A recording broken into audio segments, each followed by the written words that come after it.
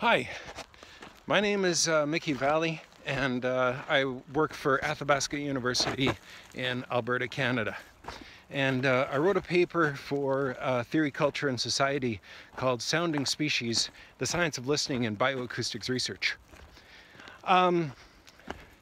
I became interested in bioacoustics research because I've had a long-standing interest in sound technologies generally, but in the past I've always been interested in the aesthetic implications of sound technology. But I became more interested in the scientific and epistemological and ethical issues that are involved in using sound technologies and what use they are to gathering data about kind of issues like biodiversity loss and things like that. And what I found is through field work and through participatory observation is that they have a very different relationship with sound technologies than I'm accustomed to. That is, they use sound technologies to be imperceptible recorders of vibrational fields. So they pick up things like nighthawks.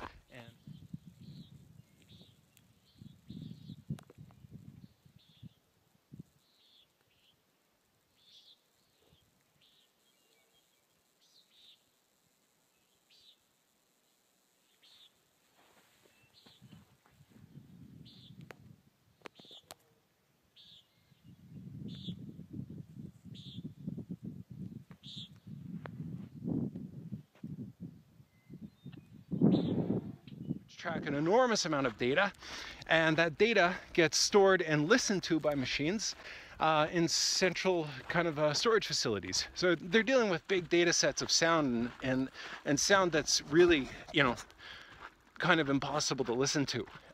So I'm looking at kind of what happens to our theorizations of sound, sensation, and technology when we use the sciences as an empirical base. The implications of the article are basically to expand our idea of what we can do with sound and what, you know, going into the woods and taking handheld recorders like this iPhone I'm holding right now and recording the sounds of different species, uploading them to databases and Cornell and other places, and listening. That's essentially what the paper's about, and I thank you very much for taking an interest in it. Thank you.